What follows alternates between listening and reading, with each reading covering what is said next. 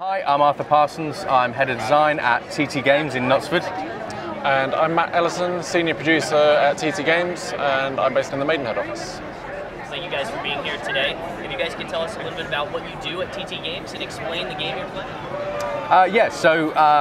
As Head of Design, I basically have a group of designers who come up with all the silly ideas for the video games that you guys play. We like to make sure that we're being very fun, very witty, put lots of great, enjoyable moments in there. Obviously, lots of Lego, because everybody likes Lego. And when it came to Lego DC Supervillains, we wanted to make an experience that was just all about being bad, because it's good to be bad. And we know that everybody loves to play the bad guy. And my role is more along the lines of working with the other partners we have. So I work with Lego and make sure that they see everything that's going into the game, and sort of work with them to make sure that all the Lego sets that they're making that are up and coming out and are included in the game. And then I work with the other partners as well. Work with Arthur and his teams. So yeah, work with everyone to make sure the game's as good as it can be. And keeps me in check. Right? Yes, exactly. All right. So someone has to try. Yeah. Can you tell us what we're looking at right now? I see a character creator. Can we hear a little bit more? Yeah, so we've had a character customizer in a lot of our video games in the past, but we've never ever put it front and center in quite the way we are in Lego DC Supervillains. So what we wanted to do is give players the sort of like that buy-in, the ability to create their own villain from all the great Lego pieces that we've given them. And that villain's going to be integral to the story. So it's not just a fun free play cosmetic thing. This is a really important part of the story. And this character, not only do you get to change the appearance, but you'll see you can also change abilities. And the character is actually so integral to the story because you absorb powers and you upgrade as you go through the story, culminating in kind of a vital decision, which I won't spoil for players, but it's a really, really great feature. And so far, from all the focus testing we've done, everyone loves it. Everyone loves being able to make their own villain with their own powers, whether it's a speedster, whether it's someone who's super intelligent or super strong, and just all the great, crazy sort of combinations you can make. It's great fun. So if you could go into detail while you're creating this character, just about what you're doing in the process. Yeah, so as you sort of see, we've got loads of different things that you can modify. I've sort of randomized to give ourselves a bit of a base to work with, but then if you want to change the hair color, you can change the hair color, and it goes into sort of all the different elements that make up the character. So I can change all the different hip pieces, or I can just choose a plain one, and then I can change the color of that. So I've got a bit of a theme going on with this character, but I can choose any of these colors, mix it up. And they're all official Lego colors as well. Yeah, exactly, So you can make whichever character you want, and this character does become a part of the story as well.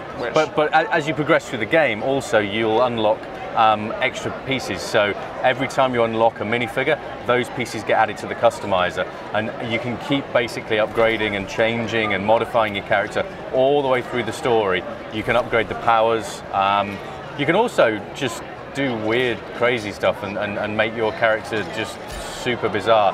But the most exciting thing is, straight as you go into the game after you've created your character, you'll actually see your character. So you'll see shortly your character is right there with Lex, with Commissioner Gordon, with Mercy. And it's really, really exciting. So can you tell us a little bit about the story of the game? So for someone who's new to playing a Lego game. So the story's original. It's kind of inspired by some comics that we like, and we've basically made a story where the bad guys are right there at the front of the story.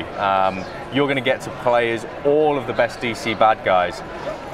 Now the story gets quite complicated, so I won't go into like a full-blown explanation of the story, but everyone knows the Justice League. The Justice League are naturally DC's good guys. They get replaced by what we're calling the Justice Syndicate, who are an Earth 3, like evil version of the Justice League.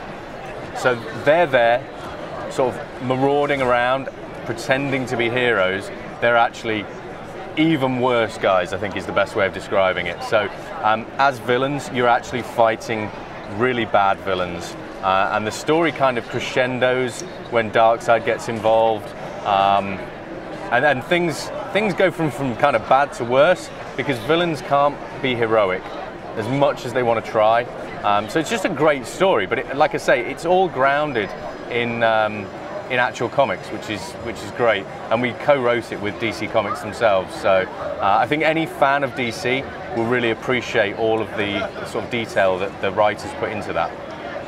So just looking at this, do you see elements that you actually worked on? Like, let's look at this level specifically. What can you tell us about it? Well, yeah, so this is the very opening level of the game, and this is the demo that we've got here for consumers to play. And yes, the idea of this level is that Lex is sort of orchestrating the breakout of Stryker's Island prison, and also he's just taken the character that we've created and is sort of taking him on board and taking him under his wing. So this is sort of the first steps in the story. In terms of the gameplay and all the different things that we've got to do here, obviously we've got the security guards at the prison who are trying to stop us. We've got to try and find a way to get past them, and we've got to find a way to get out of this prison right here.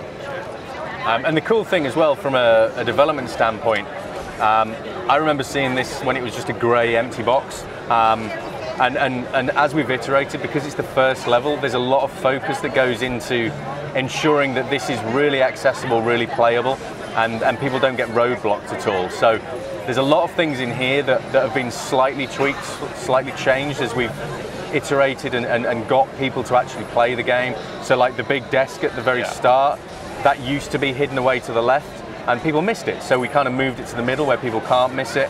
You've got things here like the silver Lego. You've got Johnny DC in the corner, so there's hints that will come up if you do get stuck.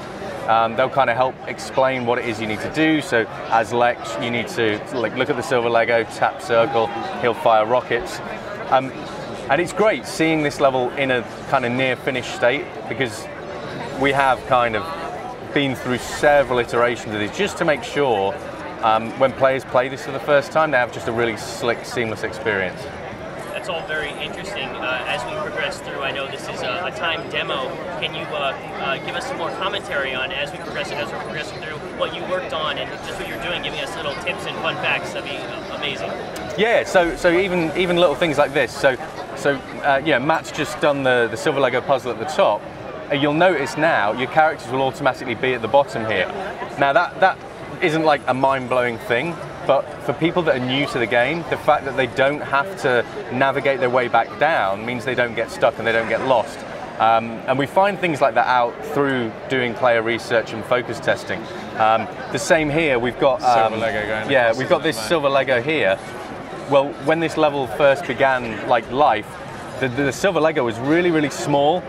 And we found that people were not realizing that the silver Lego was there, so we made it into one giant piece of silver Lego, and then instantly people find that it's easy to understand. And again, you know, this level we've seen so many times, and we do this with all of the levels, all the sections of the game. We just make note of the things that people get stuck on, and we refine and we refine as we go through the game. And again, like here, we see some great combo moves. All of the characters have great combos, they have great abilities. The idea being that we want people to be excited when they unlock a new character, because they'll be, well, what's this character do? And actually another example here of something we changed during development. Back there's some grey Lego. There used to be a silver Lego puzzle there, but we found people getting really distracted by it because they've just learned all about silver Lego as Lex. So the simplest thing to do was remove it. It was unnecessary. We want people here as Solomon Grundy and Cheetah to be excited that they've got two great new characters, and we want them to just get straight down here into, you know, another new mechanic, and then we'll teach this ability, which is Grundy's ability to throw Cheetah, because all the big figs can actually throw the minifig characters from these sort of pads. So Cheetah gets thrown up, and then there's twirl poles, again a mechanic we've refined because we wanted people to just find it nice and easy. Like the sheen on the Lego there, you'll have noticed. That's just a little call out to make sure people don't get stuck. So there's so many little touches. Most players who've played a Lego game probably won't even notice these things, but players that are new to Lego games, hopefully, they just will, without realizing it, you know, they'll be able to play it, experience all the things we want, and it's almost second nature because of all the little touches we've done. So as we come here as well, you know, Mercy's got a new mechanic there. She can light things up. A nice, actually, a lovely little touch here is, so that we have a mechanic here where we actually ask people to perform a certain move to jump, which is you jump and then you'll tap. But we also allow the player to just press and hold X, because we found during focus testing that actually tapping, releasing, and then holding was rather complicated for new players. So just tapping and holding is far more intuitive. So again, we just modified and balanced these things as we go. I love this mechanic, X-ray mechanic. We've had this in Lego Batman 2, I think was the very first time we showed this mechanic. It's just a really fun mechanic. Fun, very, very simple puzzle solutions. And again, kids react and respond really, really well to little puzzles like that. They like the simplified challenge, but at the same time, you know, it's something that doesn't need too much sort of education, player education. Yeah, that's another mechanic where you can't actually get it wrong as well. So yeah. Once you've turned it enough times, it stops so that you can't turn it anymore. So even kids who don't really know what they're doing with it, they'll eventually sort of push the button enough times and get their way through the puzzle. Yeah, we noticed there when like all the AI characters automatically ran to their spots. It's kind of like we're trying to make the AI intelligent. The game doesn't play itself, but the AI don't sort of like get in the way. Trying to just keep it nice and slick, nice and simple for people to play, so they can focus on the cool stuff. One of the cool things here is, you know, for the first time, Matt is going to be able to power up his character, which we didn't really comment too much on, but it's kind of a weird shield carrying. I don't know. It's like something from Lord of the Rings. Met Harley Quinn. It's a medieval clown. Okay, it's a medieval clown. There we go. It's easy as that. So we have some energy absorption mini game here. Going to collect these orbs, power your character up, which is like a cool moment, and then you get to unlock a new ability. And then this is really cool because you think, okay, I've just unlocked a heat beam, but you can then customize everything about that beam. So this is the depth of the customizer.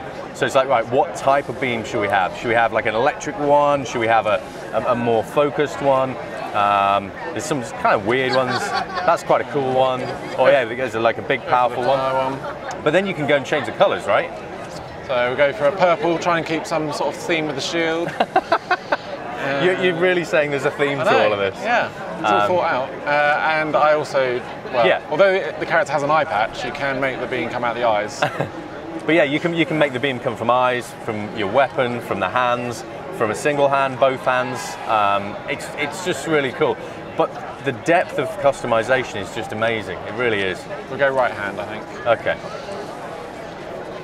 And you can come back at any point and change your character. If you're not happy with something, you do get to come back and change it again later. Nothing's sort of set in stone as you're sort of going through and doing this stuff. And I love as well that the first hint that we showed is like, it's a default beam. And then when you see the hint the second time, it's actually the way you've customized it. So people go, okay, yeah, that's me that made that change, and this is how I'm going to have my character react. Just about managed to sneak that destroy in. You very nearly bit the dust there. I'm gonna have to take these guys out. They're causing problems.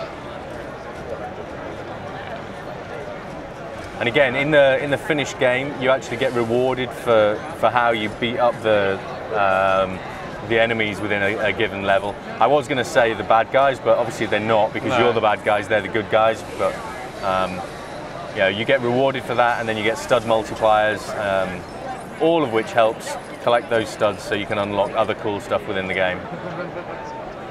So again, actually, this is a good example of a puzzle that we kind of iterated upon. So the kind of slide match puzzles is something that we've had in games before. We find people sometimes get stuck on them. In the finished version of the game, you'll actually get a hint if you don't move the cursor for a while, and it'll pulse to kind of help people so they don't get stuck. But for those people that want the challenge, the hint is slightly suppressed, so you get both sides of the coin.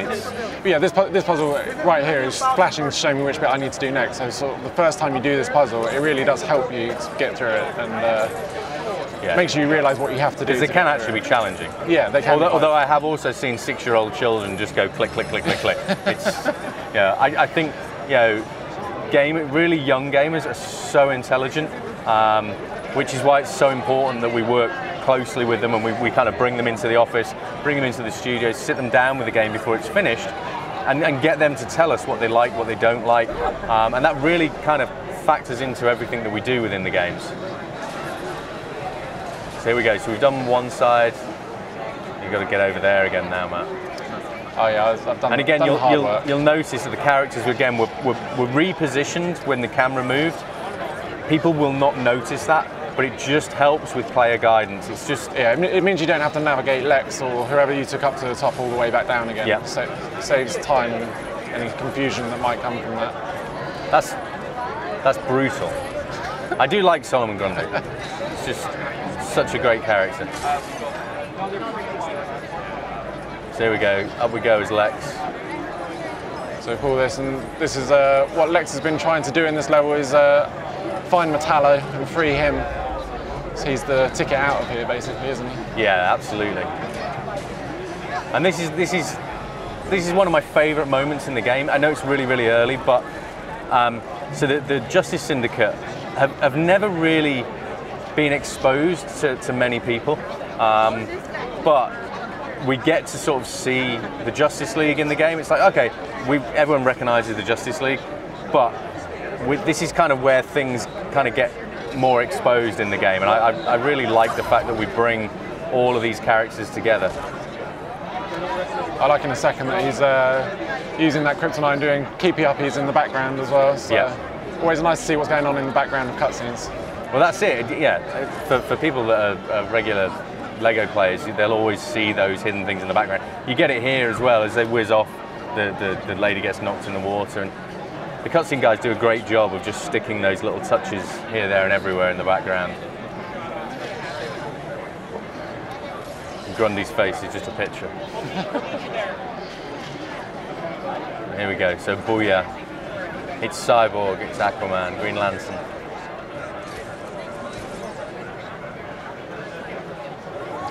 Actually, with this timer, you're not going to get to see the Crime Syndicate, because obviously that's after this section, isn't it? Yeah. There's no chance you're speedrunning this in 2 minutes.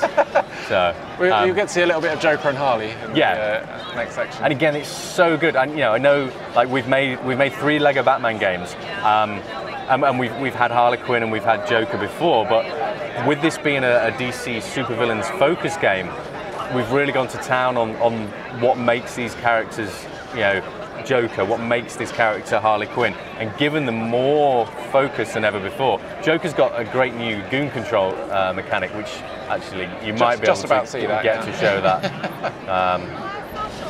A little bit of Kevin Conroy's Batman, which is always good. And the voice acting's great, Matt, right? Yeah, it is really good. We've got Tara Strong playing Harley. And yeah, it's amazing throughout the game, the voice acting that we've got in here, and it really helps bring all these characters to life in the Lego form. It's quite funny hearing Mark Hamill and Kevin Conroy playing sort of slightly less serious versions definitely. of their roles. But again, I don't know, it's something that people who are watching might not know.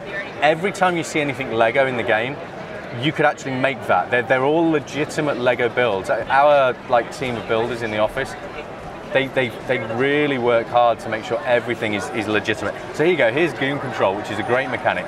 You can actually go and hire bad guys and get them to follow you around and perform actions for you. So you can get them to fight for you, but you can also get them to do mechanics like this. So in this instance, Matt wants them to make a human trampoline. Sorry, Matt. That's all right. So you can jump on the trampoline and it allows you to get up. But there's other cases where they'll make beams to walk across, they'll make human ladders.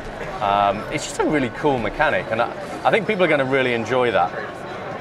And I think your speedrun is about to come to an end. I don't think I'm going to get to show the graffiti mechanic, which is the next thing behind here. No, we're going to run out of time. But that's great because it leaves more things for people to kind of play when they actually get the game themselves in October. So there you go. Thanks for playing. If people like what they're seeing, go and pre-order the game. The game's out October the 16th on PC, Switch, Xbox One, PS4.